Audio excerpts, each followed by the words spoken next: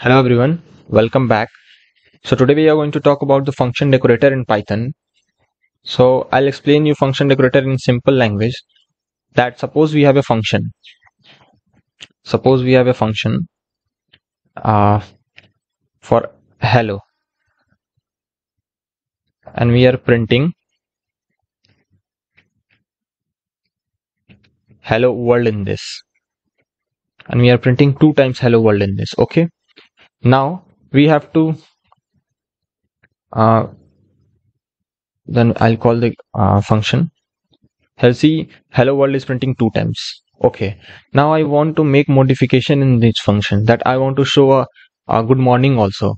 But I couldn't do here.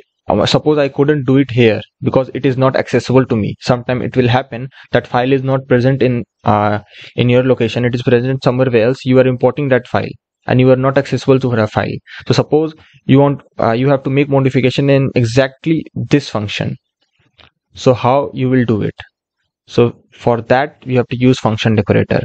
So basically what happens, you will call this function in another function as a parameter, and then you'll make modification there, and when you'll call this function hello, then that modification will also get printed. So suppose I want to add a good morning here, but not here. I'll use function decorator. So how I'll use, so I'll create a function greet, then I'll create a nested function that is inside the greet function. So I'll give the name inner, and then I'm going to print good morning here. Okay. Then what I'll do, I'll just return, and we have to give parameter here. So we can give the parameter hello here, our function name, and then we'll return hello function. Okay. And then we are going to return, after coming out from this inner function, we'll return inner. Okay, that's good. Now when we'll print it, I hope good morning should get printed. So you'll see that good morning is not getting printed because we didn't make the connection. We didn't establish the connection between these two functions. Means now this is a different function and this is a different function. So we have to make the connection. So for the connection, we have to just simply write @ and greet here. And when we'll do it and when we'll execute, we are calling hello here. So you'll see good morning has been printed. Now I want to give this good morning after this hello 2 times hello worlds. So for that, what we can do, we just simply make this print good morning downwards, the return hello, and when we'll print it, you'll see that good morning is not getting returned because we have returned hello, and after returning the function hello, it will not take any function or it will not take anything. So we'll call the function hello first. So because we want this hello worlds earlier this good morning, so we'll call the function first and we do not return it because after returning it will go out of the function. So we doesn't want that it to go out of the function. So for that we will call the function here normally, and then we'll print good morning, and when we'll print it, you'll see that good morning is printing after hello world. Okay, this was one. Now we'll take that we'll take 2 parameters for adding for making the addition. So for that stuff, we'll create the base function first, and we'll store the result of this 2 sums into a result variable, and then we are going to print it using the f string. We are going to print that the addition of, then we're going to give num1 and num2 is the result. Okay, and now we will simply call our add function. Now what we want to take the input. Now this is the base that it is saying that there are two numbers, num1 and num2, and it will get added and result will get stored in result, and then it will get printed. Now we want to take input from the user. So for that, we couldn't do it in this function. We don't want to do it in this function. So for that, we will use the function decorator, and then we have to give so a function, and then I'm going to take our function as a parameter here, and then we'll take a nested function inner, and here we are going to take the input. So we are going to take input in floats,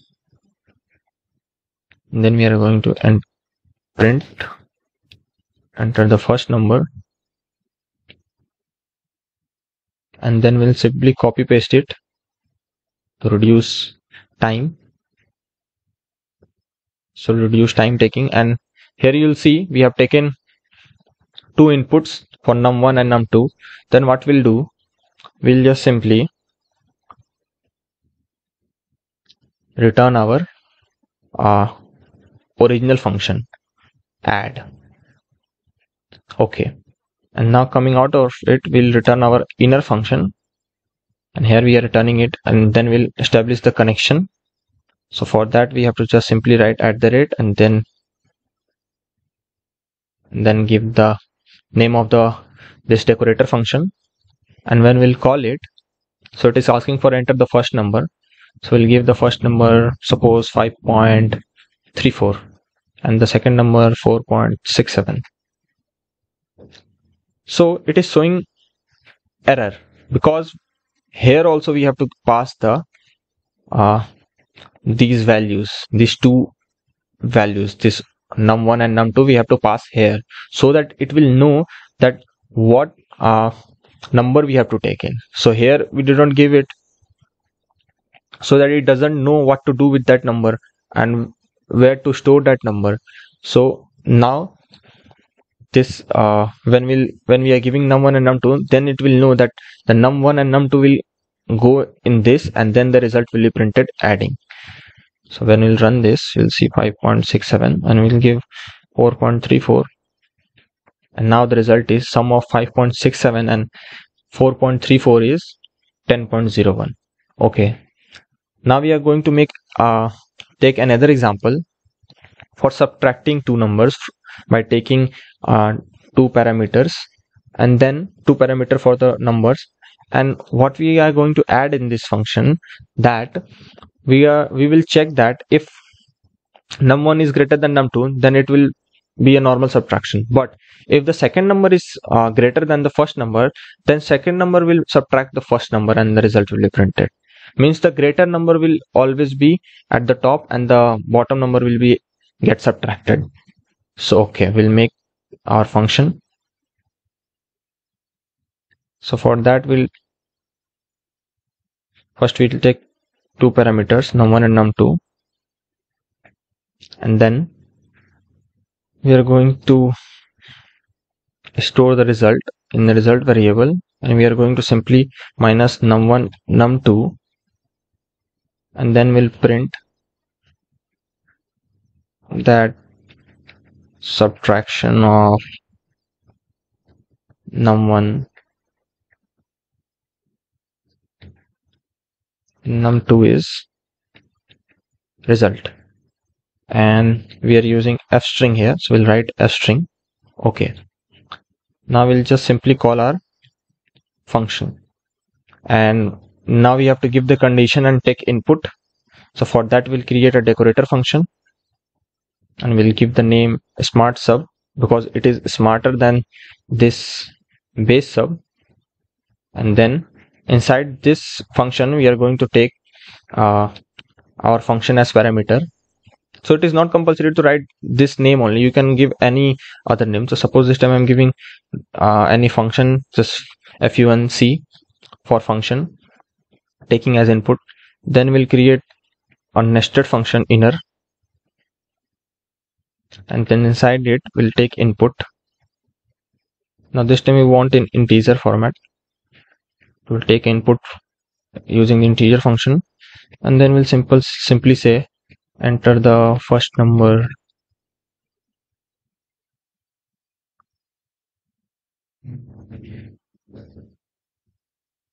Then we'll say enter the second number,